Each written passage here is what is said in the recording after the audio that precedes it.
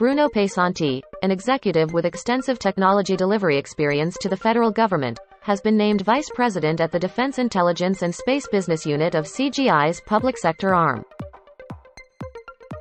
The Department of Energy's Office of Nuclear Energy has selected an Ensco-Led team to fabricate and test a prototype railcar envisioned to transport high-level radioactive waste and spent nuclear fuel.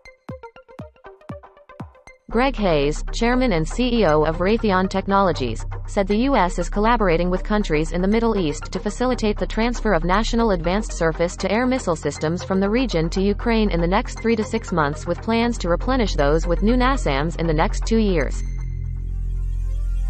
ICF has received a potential 3-year, $26 million recompete contract to provide digital modernization advisory and governance support to the Federal Communications Commission. Paperless Innovations said the use of commercial off-the-shelf software as a service offerings can help government customers automate the process of managing policy and regulatory compliance for purchase card programs.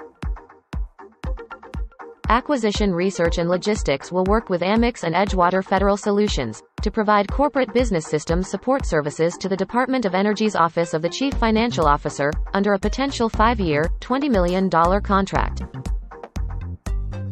Microsoft and a U.S. Army Corps have partnered to implement cloud-native capabilities at the tactical edge, and help ensure warfighters are provided with information needed in their decision-making efforts.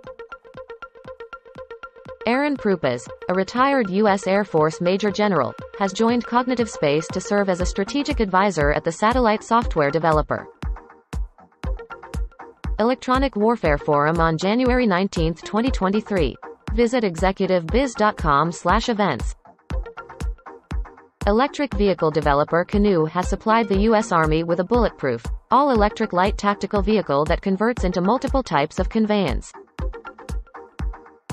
General Atomics Aeronautical Systems completed a test showing the effectiveness of laser communication in relaying network data at low probability of intercept and low probability of detection.